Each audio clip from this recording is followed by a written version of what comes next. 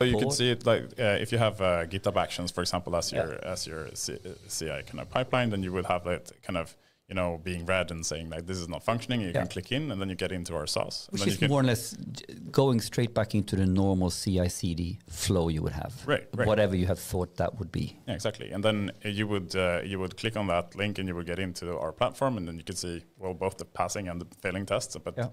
Then in there you can see the steps and the reasoning that the agent has done, together with screenshots and recordings of the whole session. Right. So you can see like, okay, it's trying to fill in things, and then it clicks on login, and then it breaks.